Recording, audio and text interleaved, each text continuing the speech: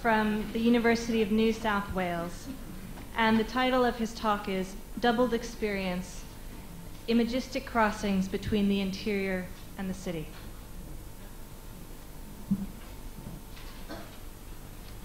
Thank you, Vittoria.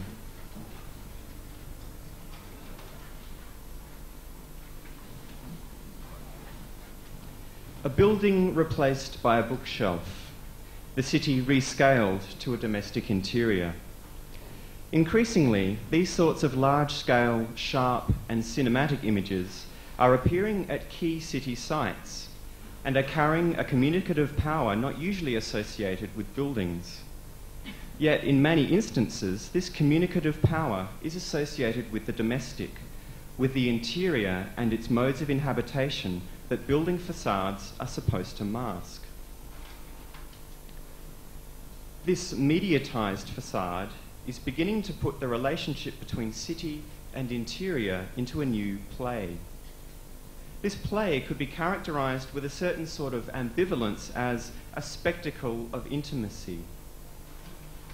This spectacle arrives not solely in the attempt to turn domesticity into a commodity, that these advertising images might tell us what to have, but in the attempt to offer an image of how to be. The ANZ Bank building-turned-bookcase in Sydney includes the discreetly placed slogan, "Grow with ANZ."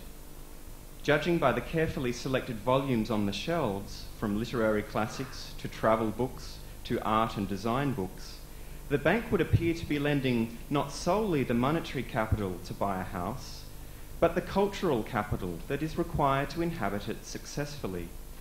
Indeed, the ability to own a house is predicated on an identification with the mode of domestic inhabitation that is captured by the titles on this bookshelf.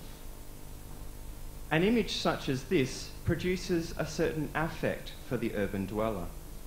Generally, we come across them in our everyday paths through the city, these paths that are habitual.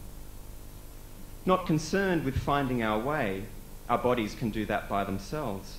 Our minds only become engaged with the surroundings when something changes, when something grabs our attention.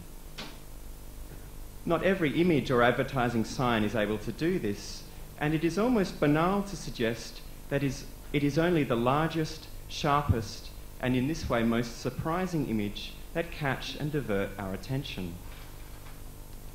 Yet with these sorts of images, like the ANZ Bank bookcase or this construction hoarding turned gift box, this quantitative value produces a qualitative shift, one where the urban subject perceives images in a particular relation to the way in which they move through the space of the city. In these instances, we imagine the city rescaled as the space of a domestic interior. We might live out the effect of these images by continuing on our journey through the city in a new sort of space that would be formed through a reimagining of the city that the image prompts. As with this image, Cathy Freeman solicits our look and stares out over the freeway flyover that becomes her running track. To become Cathy, to just do it, the road ahead of us must take on something of the running track she sees ahead of her in the city. Freeman's stare becomes a switch between the ordinary, habitual space of the city and the space of a new possibility for those taken in by the image. Thus, the diversion of attention managed by these sorts of images is of a particular sort. We are diverted in the sense that we are both distracted by such images and absorbed into them, or more properly, into the space that they create around them. In this way, the distinction between the intimacy of an interiorized world and the distractions of the city can no longer be thought of in terms of a boundary, even a porous boundary, but rather in terms of the spatialization of an affect that is created through images. I propose that there are two ways to think about what is going on with these images. And these two ways, represented by Walter Benjamin and Roland Barthes, present at first consideration very different positions regarding the relation of the interior to the city. In section 15 of the Work of Art essay, Benjamin likens the distractions inherent in viewing cinema's constantly changing images to the distracted perception bound up with our habitual experience of the city. And this is Benjamin. Distraction and concentration form polar opposites, which may be stated as follows. A man who concentrates before a work of art is absorbed by it. He enters into this work of art the way legend tells of the Chinese painter when he viewed his finished painting. In contrast, the distracted mass absorbs the work of art. This is most obvious with regard to buildings. Architecture has always represented the prototype of a work of art, the reception of which is consummated by a collectivity in a state of distraction. The laws of its reception are most instructive. End of quote. The reception of buildings, and more specifically buildings in an urban environment, was most instructive for understanding how the cinematic image could not be taken in a contemplative way, as with the conventionally framed work of art. The temporality of perception was controlled by the movement of the image and its montage in the film, rather than by the degree of attention a spectator chose to pay an image. The cinema and cinema going encapsulated a culture of distraction, which, when framed more broadly, was seen by Benjamin to mark a radical shift in cultural experience, a shift from experience as duration and connection to tradition, or Erfahrung in German, to experience as the shock of the event, or Erlebnis in German. Cinema was the culturally progressive form of this shift. Its quality was its shock effect, and Benjamin gave a positive critical value to the position of cinema's distracted or absent-minded observer. The context of this thinking was Benjamin's investigation of the 19th century through the Arcades project, compiled roughly between 1927 and 1940. The Arcades project staged an immersion into the dream world of the 19th century's prehistoric cultural forms and fragments. The purpose of this immersion into a dream world was to awaken from it, and thus to awaken from a dream of the present as that which is in direct and linear continuity with the 19th century past, a continuity marked by experience as duration. Benjamin's thinking about the revolution in perception and mass criticality posed by cinema goes hand in hand with the shock of awakening from such a complacent dream sleep. What I wish to note about the Arcades project as the context for Benjamin's thinking about cinema and experience is its twofold relation to interiority. At one level, the formal structure of the Arcades project is that of an interior. The fragmentary and aphoristic texts which are held together in the various convolutes form a montaged surface of literal images which resonate together within an interiorized spatiality of historical and philosophical speculation.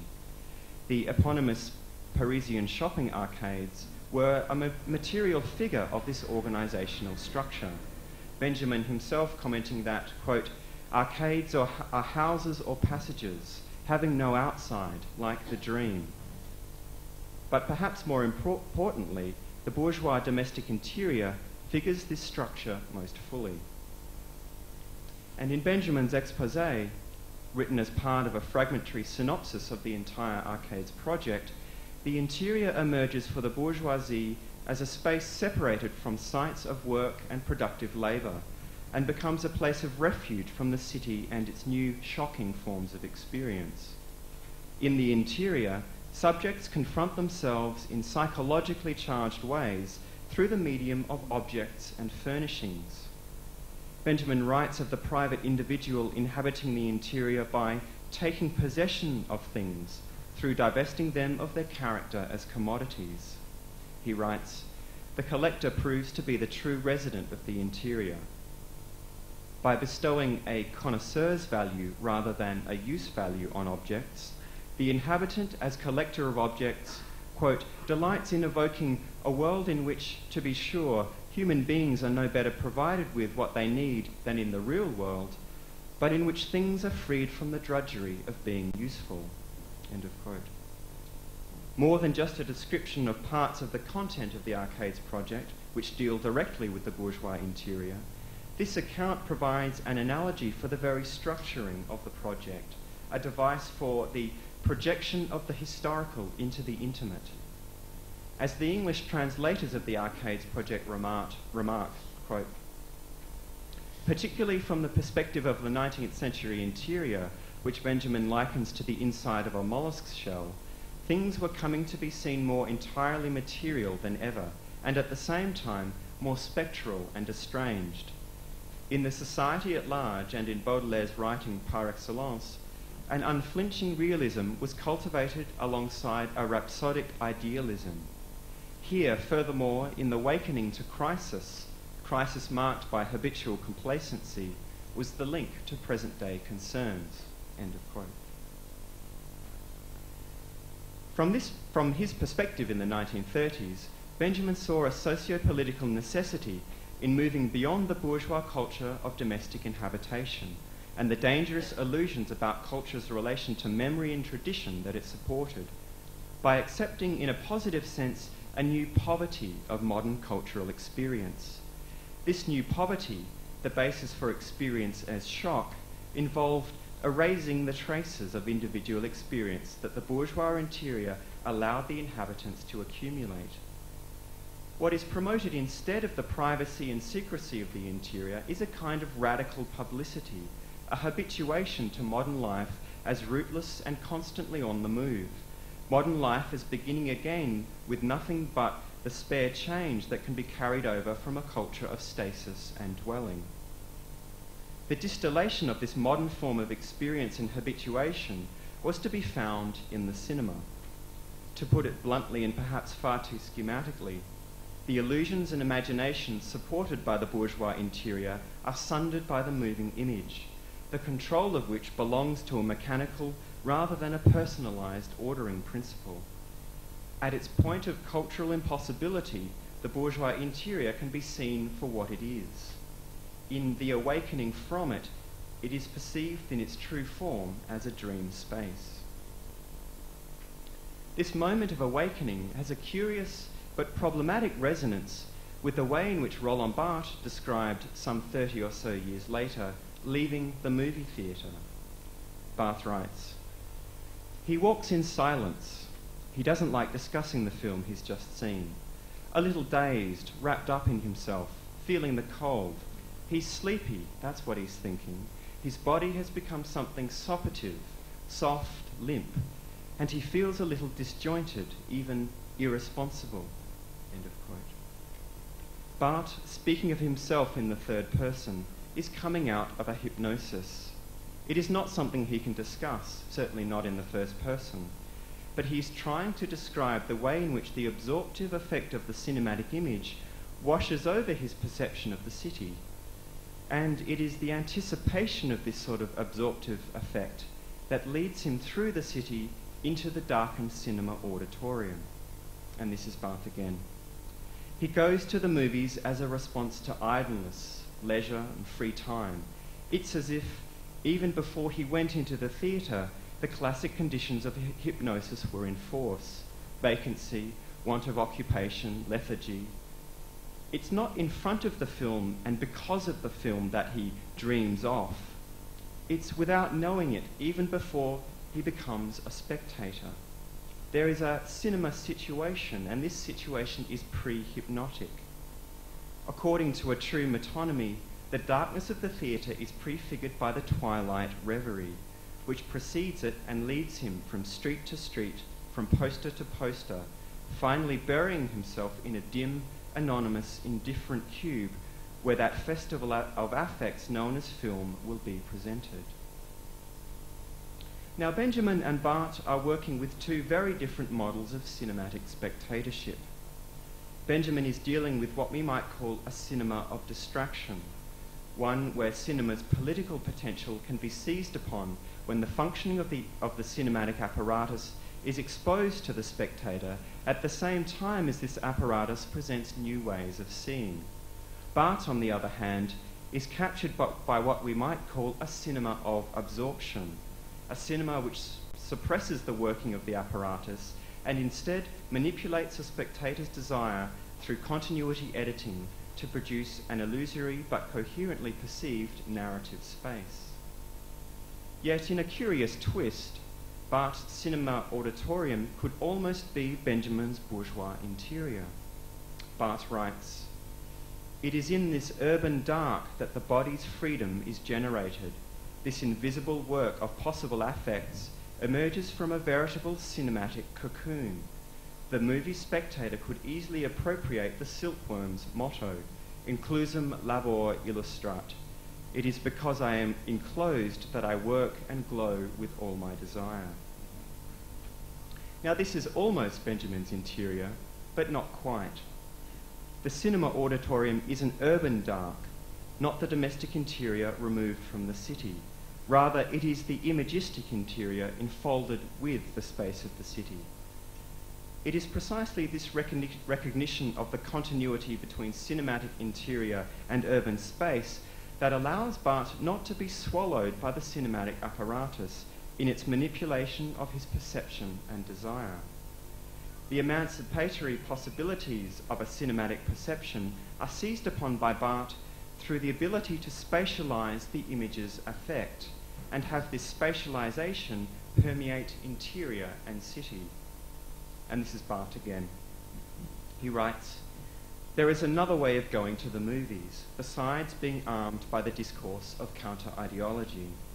By letting oneself be fascinated twice over, by the image and by its surroundings, as if I had two bodies at the same time, a narcissistic body which gazes lost into the engulfing mirror, and a perverse body, ready to fetishize not the image, but precisely what exceeds it, the texture of the sound, the hall, the darkness, the obscure mass of other bodies, the rays of light, entering the theatre, leaving the hall.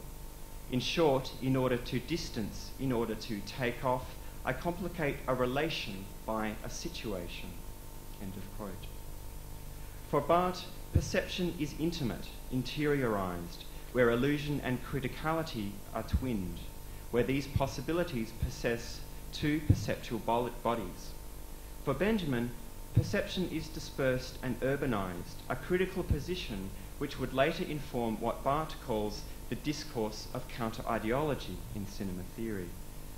Yet in the poverty of this experience, there is promised a similar fluidity between interior and city, so long as illusion, nurtured by interior dreaming, is forsaken. Benjamin proposed that a distracted perception was held within the medium of cinema itself, and was the quality latent in our habitual wandering through the city. One would gradually, and in a certain sense inevitably, learn this mode of perception through forsaking experience as attachment, as duration, and as a retreat into the bourgeois interior. Barth's spectator has learned this lesson in a different way, largely through the descent of a supposed political emancipation into another form of illusion. Barth's criticality requires not the smashing of the apparatus's illusions, but a doubling of the spectator's body, a kind of new alignment between the imagistic and the spatial that was promised in Benjamin's analogy between cinema and the experience of the city. In a kind of twist on Benjamin, Barth seeks out absorption and illusion habitually as a kind of spatial quest. If we return to the sorts of images with which this paper began, we can see the way in which the positions of Benjamin and Barth come into a novel alliance. In these images, promoting a concept of lifestyle associated with the amenity of a view, the intimate is made urban or urbane. The view from the private to urban domains turned inside out to mask the very domestic construction required to attain such a view.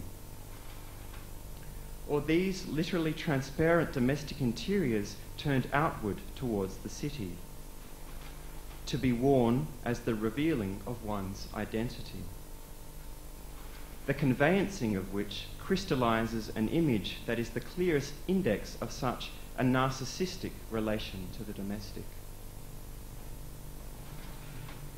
that which supposedly separates itself from the flux of the city is presented as an image in the city, through the medium constitutive of its very destructions, its flux. In the interaction with city and image, an imagined city life built around domestic amenity blurs with the city left in its wake. And I'll leave it there.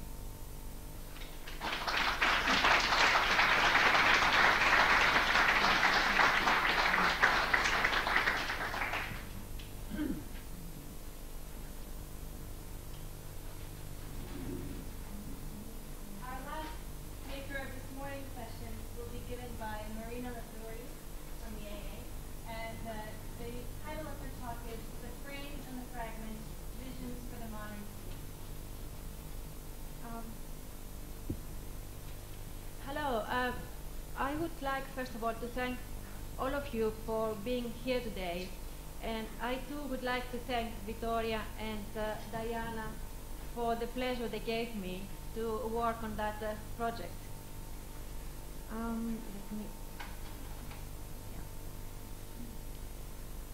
I prefer commencing with the consideration of an effect. It was written by Edgar Allan Poe.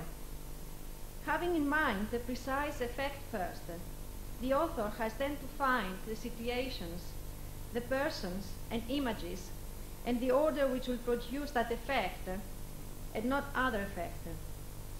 In its various registers of representation, the modern has a related but different function to play, serving as an ideal antithetical to that of the private life in either its reactive or critical versions. It lends up its forms to visions of individual identity, to visions of individuality, dissolved into an effect of collective life. As such, they have often operated to dissolve established boundaries within various forms of experience and cognition. This is necessarily a political question, an interrogation of the politics of inhabitation. By saying that, I don't mean a political way of thinking of inhabiting spaces or a political way of describing that, but an attempt to examine and understand the politics of everyday inhabitation. That means the complex of effects that are inscribed in the experience of spaces that seem at first isolated from these effects. The historical transformations of all of the different institutions of privacy, of which the house is but one, at the same time necessarily transformations of the public. The space of the public can never be thought outside that of the private, precisely because the public has always been defined as that which is literally outside the private.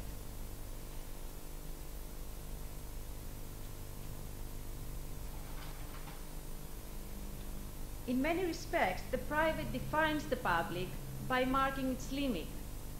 It's exactly the different manifestations of its limit that I'm going to discuss today by looking at two very well-known images. The one is the pavilion de l'Esprit Nouveau that was realized by Le Corbusier in the International Exhibition of des Arts Décoratifs in Paris in 1925. And the other is the pavilion that, patio pavilion, the installation that the Smithsons realized in the exhibition This Is Tomorrow 30 years later in London. Hypothetical architectural sites, or better, topological devices, the idea of home enacted here in different forms, in the form of the, can I move it backward? No, that doesn't matter.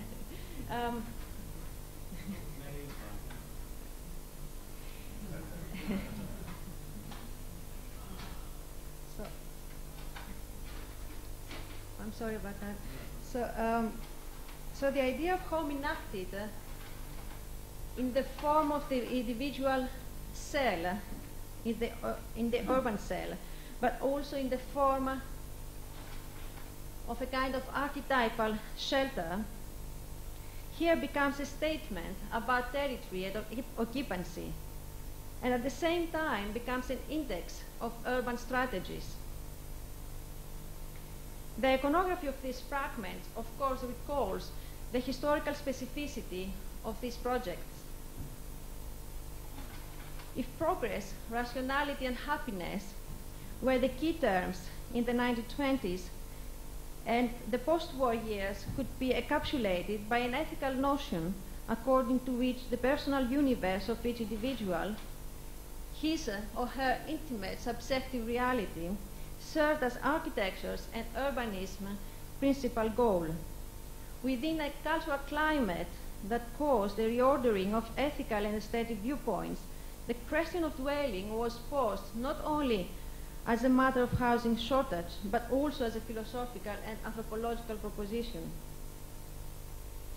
However, the interest of both constructions accrues around something that is outside of them, the architectural setting that literally supports the fragment. In both cases, the fragment is a piece of an ensemble, possible or constituted at one point. The fragment is at once constituted by and posits the ensemble out of which it emerges. Going a step further, the categories of the found object, objet trouvé, and the as found may begin to provide us with some clues to reflect on different ways of thinking about the urban as linked to the question of inhabitation. In these terms, the image of the house becomes less an embodiment of a concept of domestic life than a pretext to formulate and display modes of representation of an altogether different culture of the urban that seeks to emerge from the dominant modes of production of the present, as well as modes of representation on the status of the subject as constructed and situated by those same conditions. Le Corbusier wrote, the pavilion de l'esprit nouveau constitutes the architectural model of a system of inhabitation, of a cellular unit which can easily develop into the urban fact, and also that it concerns a program that develops its effects. The pavilion consists of two parts. The one on the right was to reproduce in full scale the cell of inhabitation, an example of the machine à habiter or machine to inhabit. This is the interior of the cell, constructed entirely by standardized elements. The interior of the unit embraced all types of containers of things and activities, designed and executed in scale. Mass-produced, the containers were juxtaposed following multiple combinations. A system of grouping and appropriating territory begins here to be on display. All elements were carefully placed and related so that the arrangement of the interior inscribes a strict economy of dimensions. Thus, the container, the shelf, was being produced as the single object for domestic use while incorporating the common measure, la commune mesure, and the proportion that define the economy of the whole. The cell in its turn was at once the individual unit and the particle of the urban phenomenon. Conceived of as an urban villa, the cell occupied a perfect cube, perforated by the void of an indoor garden.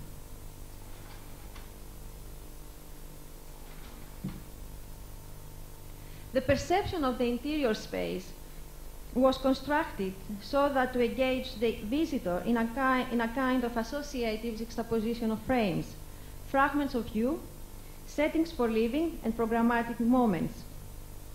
That, of course, would recall kind of the techniques of montage that were investigated at the same time in the cinematography. As Hans Richter would write, Fragmented by montage, the world was restored a unitary form by rhythm. Sergei Eisenstein, in his text Montage and Architecture, uses the Athenian Acropolis to demonstrate architectural space experienced as a sequence of composed views, as montage.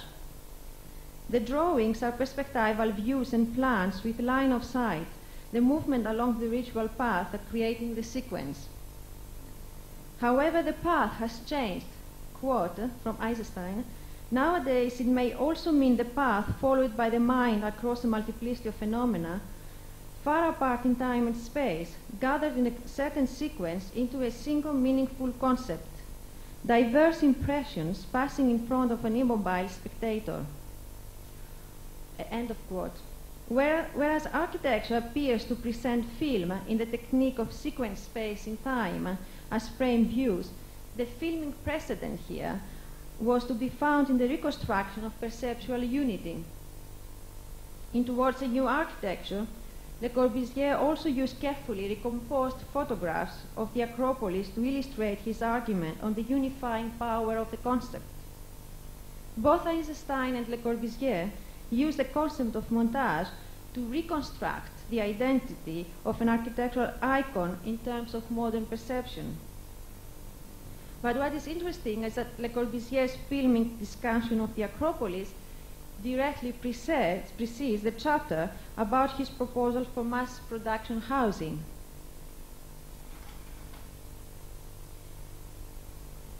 Casting the space for living not only as a camera, not only as a frame, as a lens, enabled by the way of seeing that was implicit to modernity. The typical unit appears to mediate the laws of nature with the laws of production.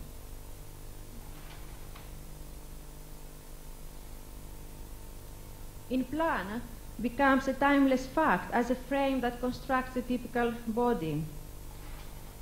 And this is a photograph from the Coop interior by Hans Meyer. In 1926, Hans Meyer published the Coop interior. The project was in fact a photograph. It depicted a room that never existed, but it was to provide an example of the dwelling. The objects are assembled in a conspicuous arrangement against a white back canvas and in an absence of defined architectural space. They are standard product types that operate with certain autonomy within the image, yet they engage in a pattern of interrelated signs. In this sense, Meyer's Coop room attested to the possibility that the typical, by linking the structure of subjectivity directly to the movement of mass production, could afford a kind of iconography of the new body, physical as well as social.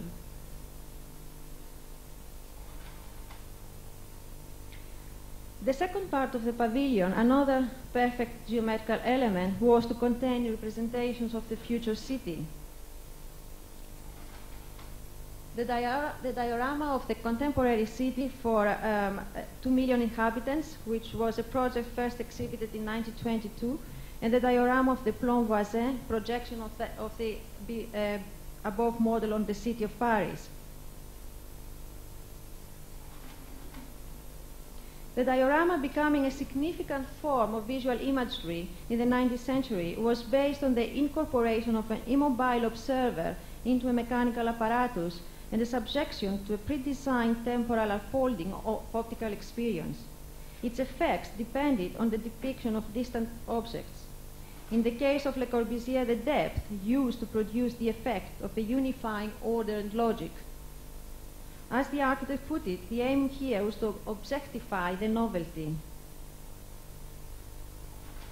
The existing city, selectively edited and framed, becomes the background against which the new urban skyline is to be erected and looked through by using the effects of a shifting perspective.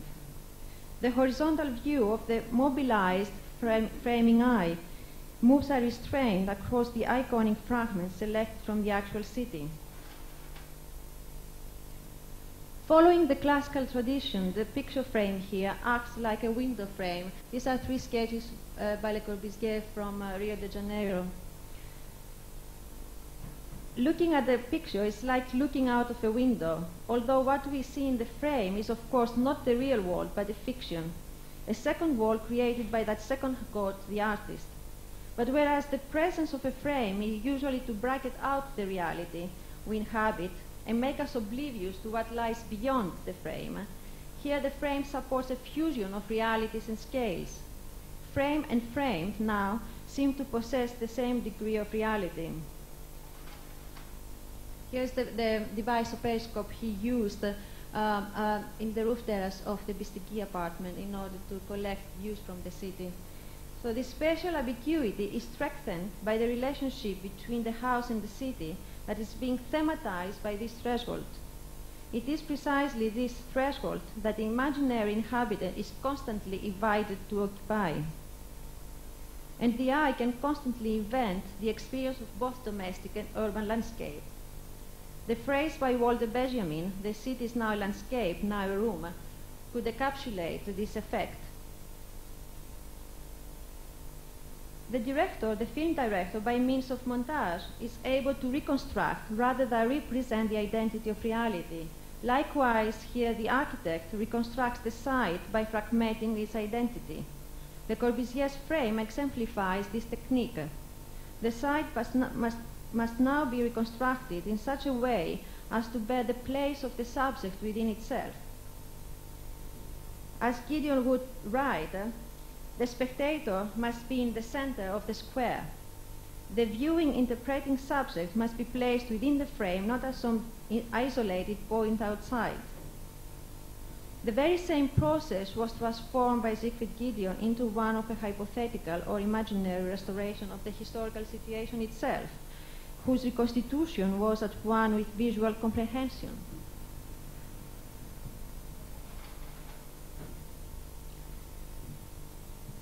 The show This Is Tomorrow, that occurred in London in 1956, consisted of environments or constructions devised by groups, each consisting of a painter, a sculptor, and an architect.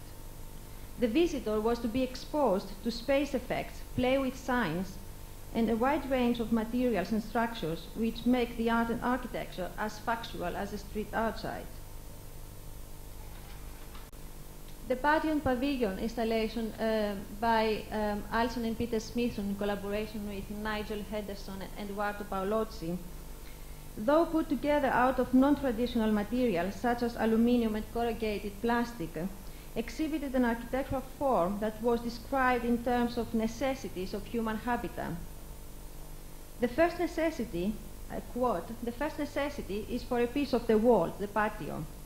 The second necessity is for an enclosed space, the pavilion." End of quote. If the device of the frame invites a distant and aesthetic beholding, the approach here in the pavilion was to provide a space and shelter that the artist could fill with objects and imagery. The patio and the pavilion, as the exhibit was called, was a habitat symbolic of human needs, space, shelter, and privacy, and the objects contained represent the range of human activity. This is a Nigel Henderson photo collage symbolizing man himself as an amorphous complex being.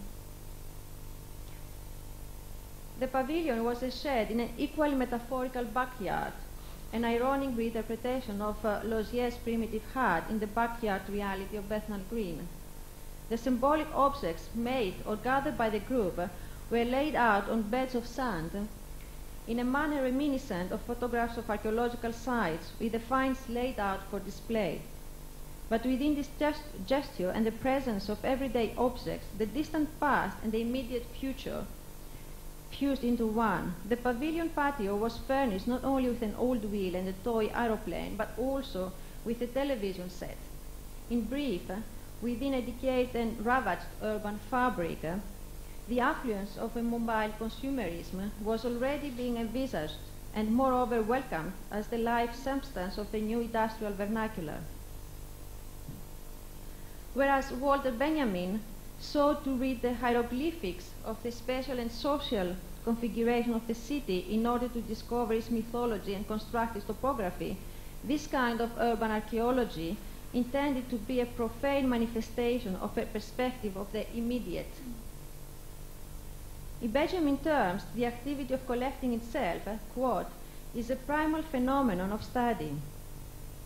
The collector, having rescued his objects from their original functions, was to bring them into a real context with other similar objects, reassembling reality and history into new configurations, into a whole magical encyclopedia, as he would say.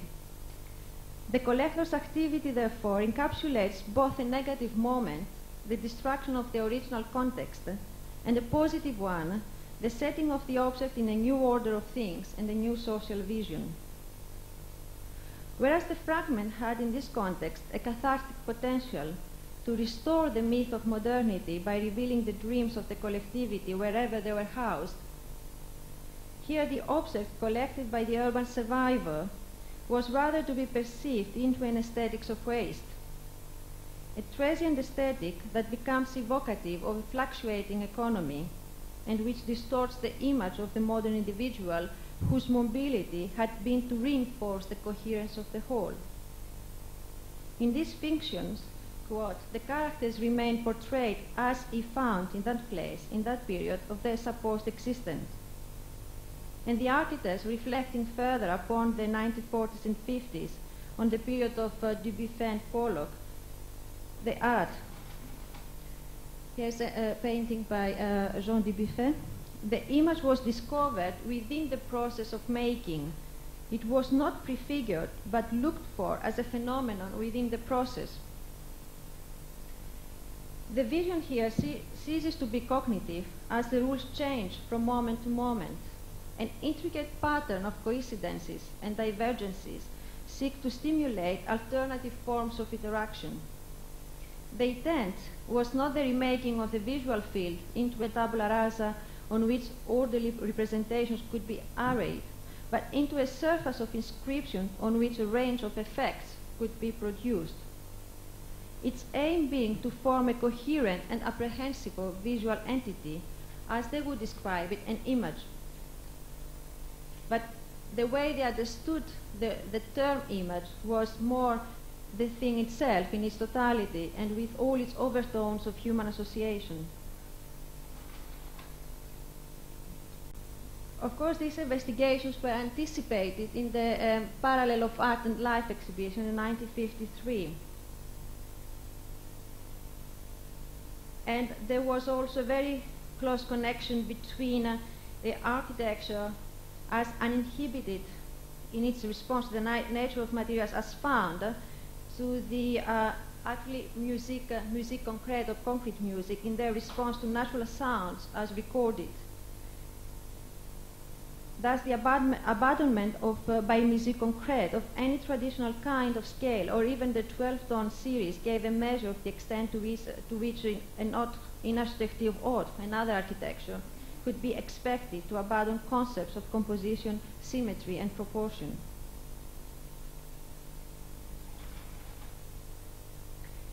In the case of objet trouvé or objet found, the thing becomes fragment through an act of dislocation, and it is to be recontextualized within another arrangement in which fragments relate through geometry and spatial arrangement. Now the fragment found into a kind of archaeology of the present, objects produced out of ruinous materials, entropic in their disposition.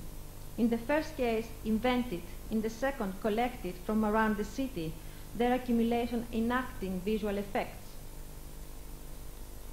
The interior,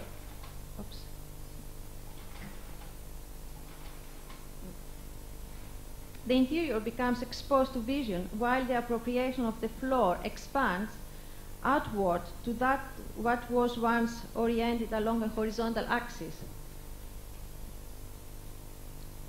What was once architectural oriented along a horizontal axis is now flipped within the space of the gallery. And in this expansion, or rather extension, into a new social space, the fragments provide an incisive recording of the quotidian dimensions of architectural space, a conflation of the vertical with the horizontal, a flattening of plan and section. It generates a metaphor pointing to the conditions of its production. Here, by means of reflection, the reflecting surrounding walls, the frame, no longer an overall encyclopedic conceptual frame, itself implodes. At the same time, the very presence of reflective surfaces creates a paradox in which a perception of the modern city, lodged in the recovered territory of a fully embodied subject, depends on the denial of the body, its reflections as a ground of vision. Thus, the as found was a new way of seeing the ordinary and openness as to how prosaic things could re-energize our inventive activity. As an art activity, they presented as something new. The found objects, for instance, as used by Marcel Duchamp, were once made objects. That is, the objects discovered and transformed into art objects were originally made in the mind by an artisan or engineer, then drawn or sketched or modeled and prototyped and so on, following the whole process of invention and perfection. Challenging this process in which the first making occurs in the mind, the as-found aesthetic fed the invention of the random aesthetic, and as they said, of all the cluster ideograms, diagrams, and theories. This concept or understanding of image requires that the building also should be an immediately apprehensible visual entity, and that the form grasped by the eye should be confirmed by experience of the building in use. Likewise, the city is being thought of as being made an urban form as outcome of its internal structures, a process in which form and forming are not distinct. It's interesting how Rainer Banham, under this prism, he uses the frame intuitive sense of topology instead of geometry. And the architects describe the process as the one creating planned structures which can stimulate the evolution of relationship between man and things. Thus, the plan is more thought of and employed as a finite structure that multiplies itself endlessly through experience, a finite structure able to release infinite effects. What is being suggested here is an understanding of the city as a layered field, a heterogeneous space defined by non-linear interactions. This field and the place of dwelling in it becomes an object for design research. Though contemporary conditions, in order to end, are very different, and there is a greater complexity in scale, it seems that there is a continuity of concerns and questions.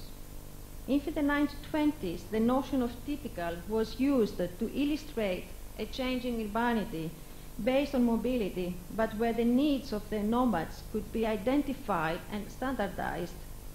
In a contemporary context, it is less matter of literal displacement than of constantly changing programmatic needs. Design can no longer proceed by identifying typical needs and typical units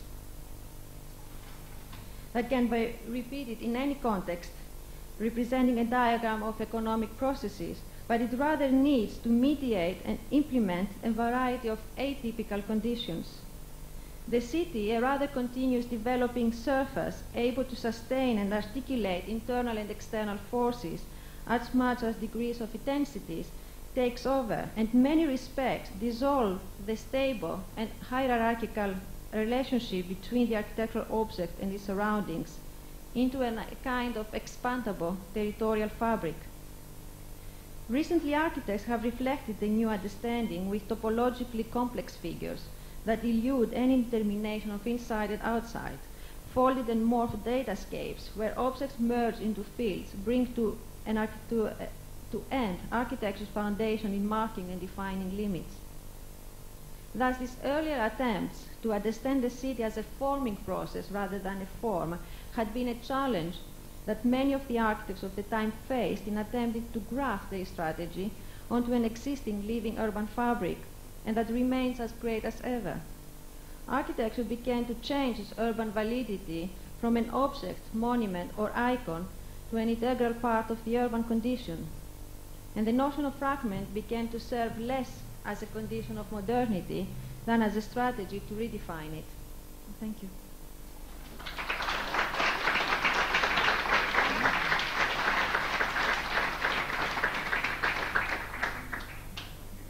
So what I'd like to do now is we'll raise the screen, and I'd like our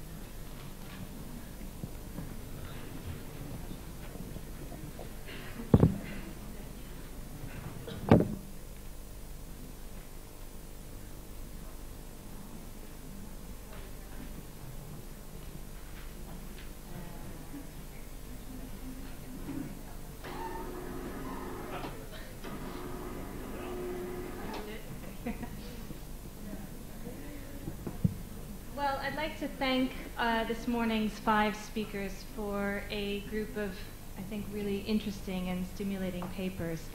I think that despite the fact that they have been on quite diverse subjects, that there are a number of issues which do emanate from them and serve to bring them together.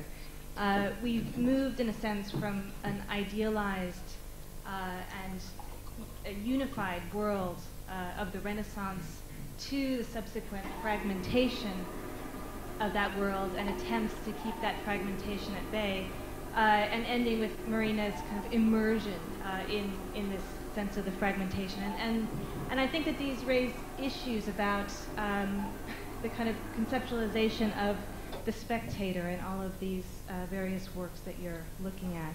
And so if I could just start to have a question to try to bring some of these together. Thinking on the one hand about Ernestina's 2 themes of intimacy and distance, and also of Nick Temple's dichotomy between the Pope and the mob. I was wondering, this is actually to Ernestina and to Tanis, if you could maybe speculate on some of the reasons why the mob might have to be kind of kept out of the spaces of representation. Which I think was something which was in both in Ernestina and your photographs, in which are kind of devoid of people, and also in Tanis with this kind of aerial distance of the photograph. Does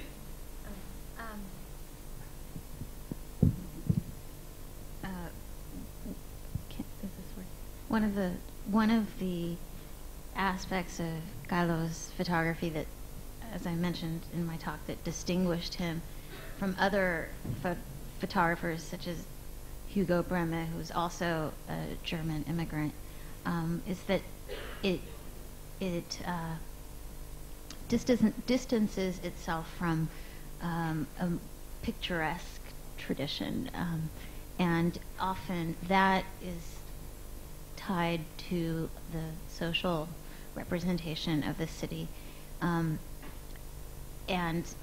it's that Kahlo was more interested in representing the mechanics of the structure, the institutional structures of the city, vis-a-vis architecture.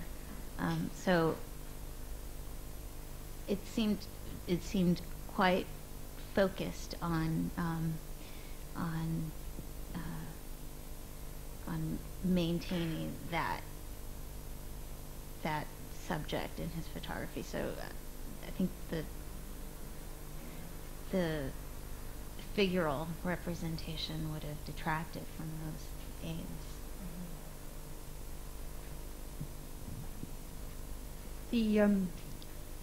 The aerial photographs, of course, are, we notice that you can't actually see people in most of them because they're too high. Even when they begin to come down a bit, they're still quite. There is one photograph of the outside suburb where you can actually see people, but it's very strange that they should equate the dense area of Belleville and Ménilmontant with obviously a very bad situation in the city, whereas the area of Saint-Germain, where there's lots of green space and the streets are regular, that somehow I suppose there is the equation of the Belleville and Ménilmontant with the mob, that these very dense buildings are obviously inhabited by lots of people. So there is that sense in which if we could control this urban space, then perhaps we can control the mob. It's never said that these people are out of control, but there is that sense in which they must be, because they're so densely packed, which I think is quite interesting that they've made this jump. And also the sense that the aerial photographs are revealing things which are invisible at street level. And whether it's revealing something that they felt was already, that they had, it's kind of self-fulfilling, or whether it really was revealing to them, I don't know. I'd like to open the floor to questions.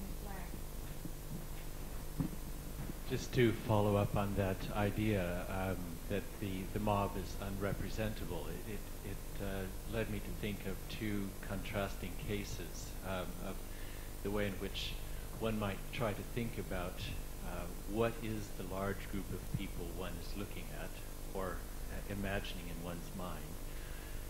And these two that I'm thinking of would be the kind of 19th century, late 19th century understanding of the mob, where there's this seemingly one particular moment where it stops being something so worrying, and in the middle of sociological discourses starts to be seen as that which will sweep away the outdated traditions of the past. And in that moment, it's in a sense not something that can be very well represented, because it's precisely a sovereign force that is beyond representation, in the sense of knowing precisely what it is, what it will do, how it performs, and so on. It's a force. When I think about the places that I've actually been able to photograph from above large groups of people, where I've done that has been in Mexico City. And as you're looking over the Zócalo, what tends to happen is that there's a large demonstration where you know exactly what the people are representing, and you know how to represent them. And similarly, again in Mexico City, a demonstration coursing through the streets. And it's so, in a way, I think that the sense in which the mob isn't photographed or doesn't show up as something to represent is precisely in the sense that the mob came to be seen at a certain point, not as part of representation in a political sense. And the moment that they come to be representational in the political sense, of course, they can be framed. That would seem to also involve a kind of self-representation rather than the representation by others.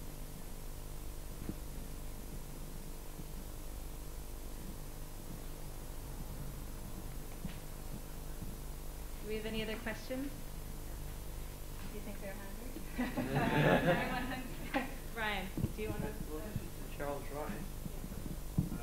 I'm sorry, I didn't catch the start of your lecture. It annoyed me because you touched on something that always troubled me in that essay by Benjamin, where he talked about a state of distraction, and I could never figure out exactly what he meant. And you went somewhere towards explaining that.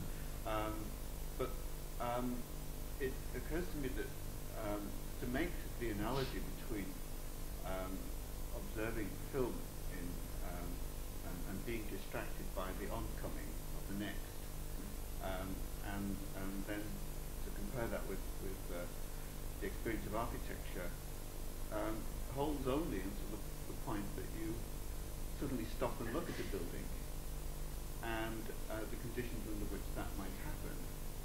And the nearest thing to that in cinema is freeze frame. Even that's not under your control, although with video it begins to alter.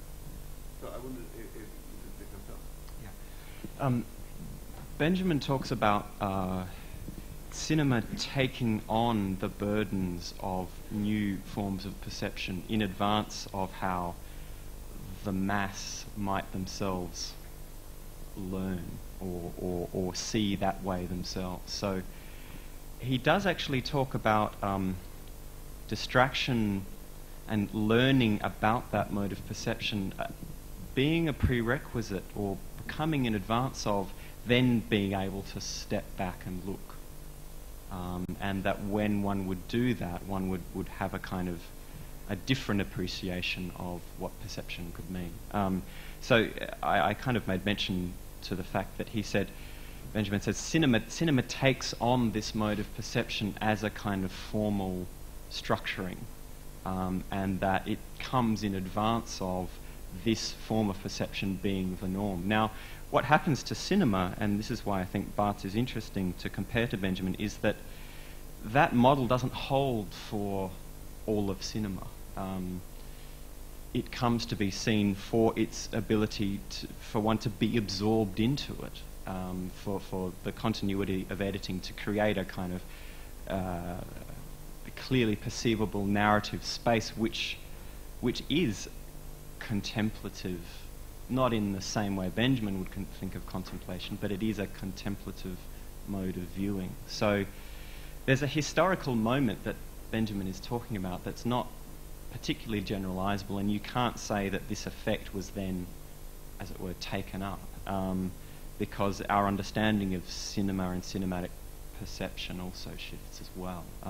And I think it does move to something more like, when we're comfortable with the codes, we can understand how to be absorbed into it, and the codes themselves shift and change to manage that absorption and the whole sense of how we identify with character within narrative.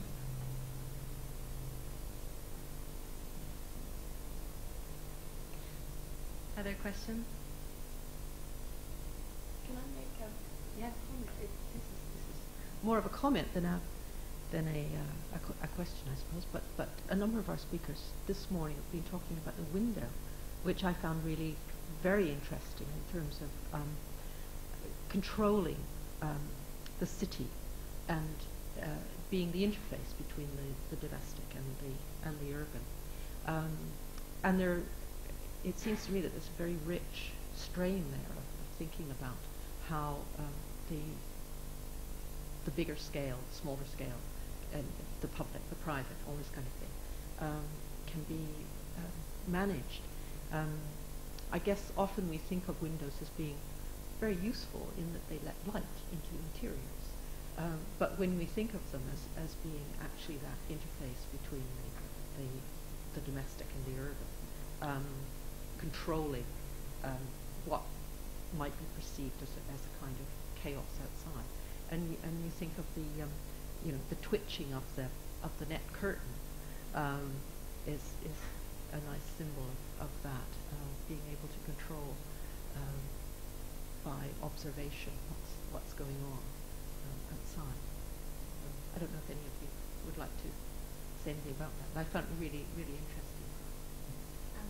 I'd just like to add to that, and to again further speculate on this question of the relative absence of people in the aerial photographs and Carlos' photographs, and that is to draw the link between these two questions by way of the emphasis on the mechanical as a metaphor for the apparatus of institutions and architecture providing that apparatus.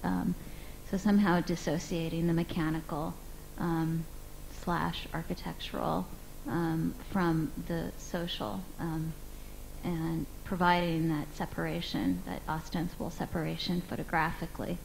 So yeah, that's basically the idea.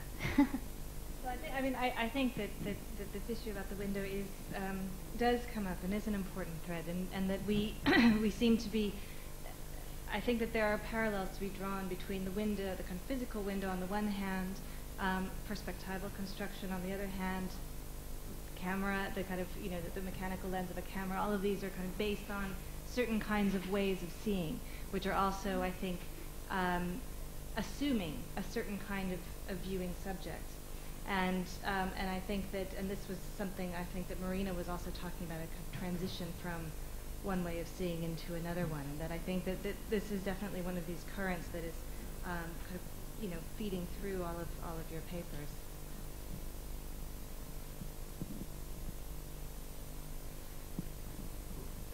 In Marina's case, those illustrations that you showed from Paul were you're in the landscape, and you're in front of the landscape, and then you're in the room looking at the landscape. But he doesn't sort of intimate anything as possible with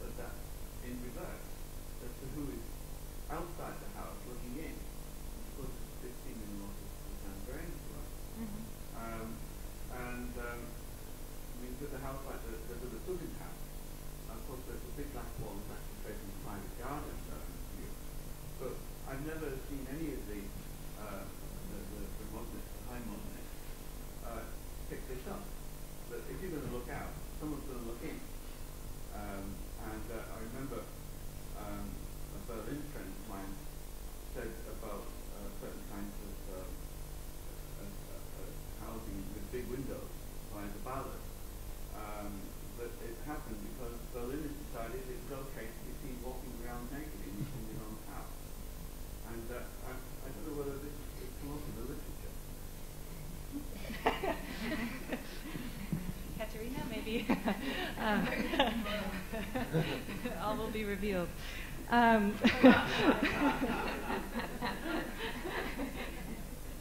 I mean, you're right, and I think that was a deliberate choice not to show anything from the outside to within. It was more how things can be framed from within. There is again, we get to this idea, this kind of absence. There are no people outside, so everything is from within. This kind of generic, frame that contains all these frames. So it's not more. It's not there to generate this kind of interaction, but it's more there to, I would say, to produce that view of what is behind. But we never have this other aspect. Any other points? Yes. I was struck. Do you want the thing or? The people here.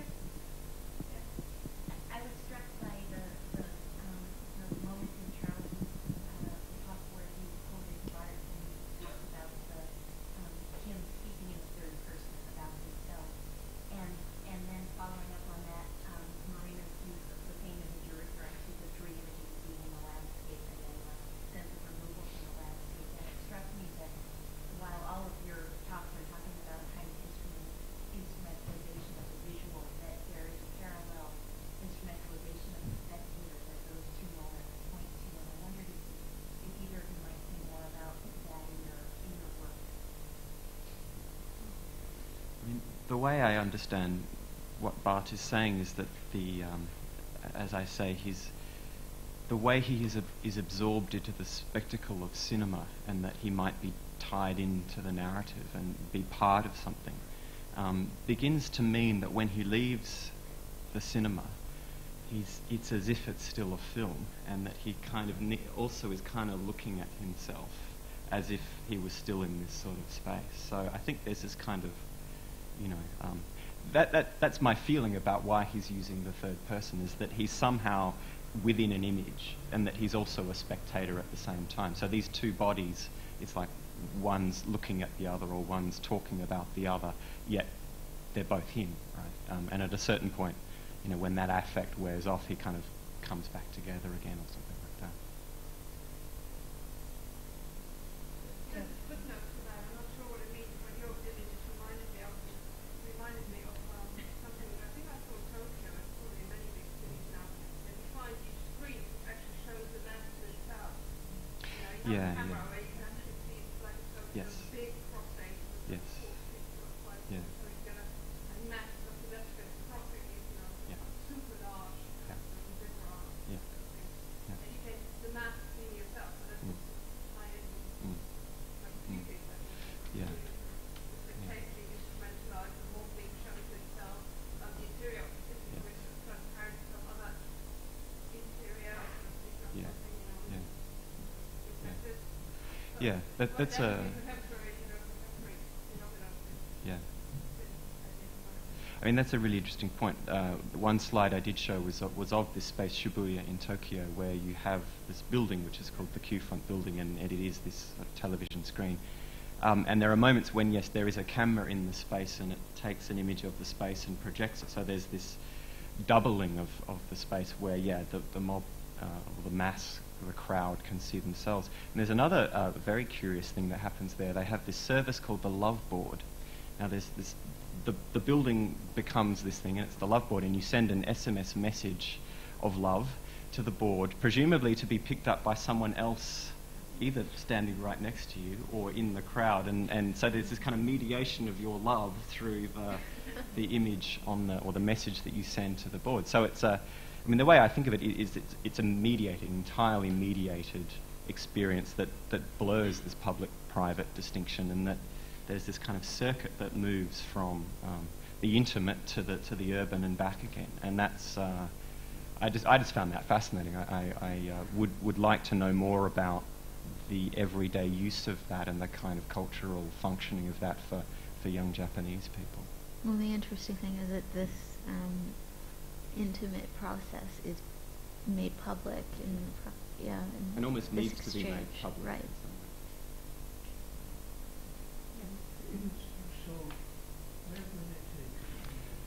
All the ones towards the end are in Sydney.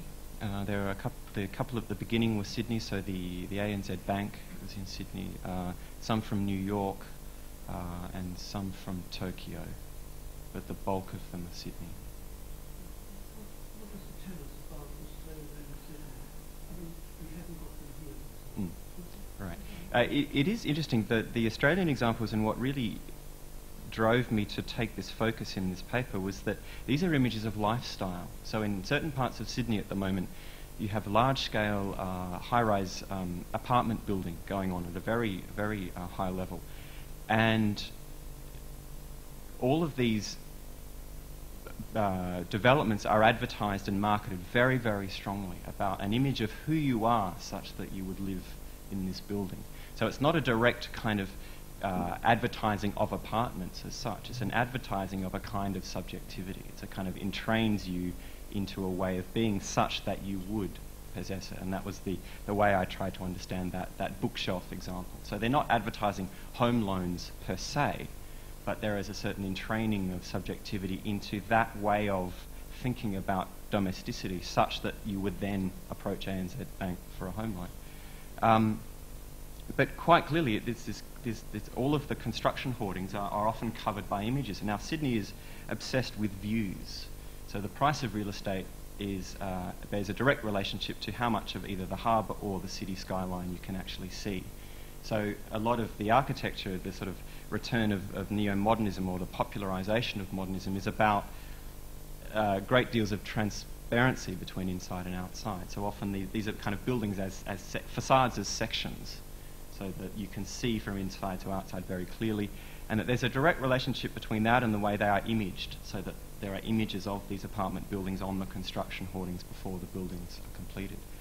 And also in the print media, Sydney is always, it's always said that it's more interested in real estate than it is in architecture, so that there's a great interest in property, not necessarily in architecture, but in property, and the amenities of view, and also, I guess, concepts of lifestyle and how that is traded and sold and what the mechanisms for that are. So I think it is quite particular. I suspect it would happen around London to a certain extent, but there's something about the topography of the city and certain ideas of climate and lifestyle that make it particularly conducive to this very open imagistic sense of the domestic.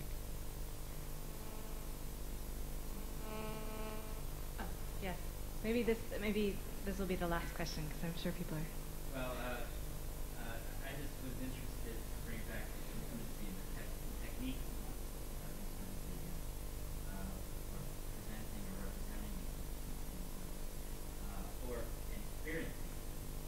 So, and we start with the window and the view and the hope of constructing this whole space an empire. And then I was very interested in Ernestina and the depiction of the immobility of the photographer in the set shot. So it's time and duration that produces that intimate knowledge of the instrumentality of the architecture that's emerging at this time. The issue of contemplation in the media that all of a sudden new technologies bring kind of what I would say false intimacy at the time of play. So I'm just quite interested in later on the more techniques and technologies, both as they relate to being in interiority, but then also because the landscape and the world found it very fascinating. Thank you very much. Would anyone else like to? I'd just like to thank. Oh, Would you like to? The kind of issue of intimacy is something that kind of interests me from my kind of point of view, I suppose, from the research. there's a piece of research which I've been doing on the work of Robert Grosseteste, Bishop of Lincoln, and supposedly the father of medieval optics. And he made an interesting kind of juxtaposition. He said that one's capacity to see is governed by one's capacity to love, which is an interesting idea. We talk about the kind of notions of the instrumentality of making known your affection. For him, love is the generator, is the determining factor of our capacity to really see, not just what is mere appearance, but to reveal what is otherwise hidden. Very nice note to end on. Tina, sorry, did you just have something to say? Thank you, Vittoria, Marina, and Diana for organizing this conference. But thank you, Vittoria, for No, well, sharing. it's been a pleasure. We've had, I think, a very good start to the conference. So, for speakers, there's some lunch in the South Jury Room for the rest of our guests. There's food available downstairs in the restaurant, I think upstairs in the bar, or obviously in the area. And we look forward to seeing you at 2.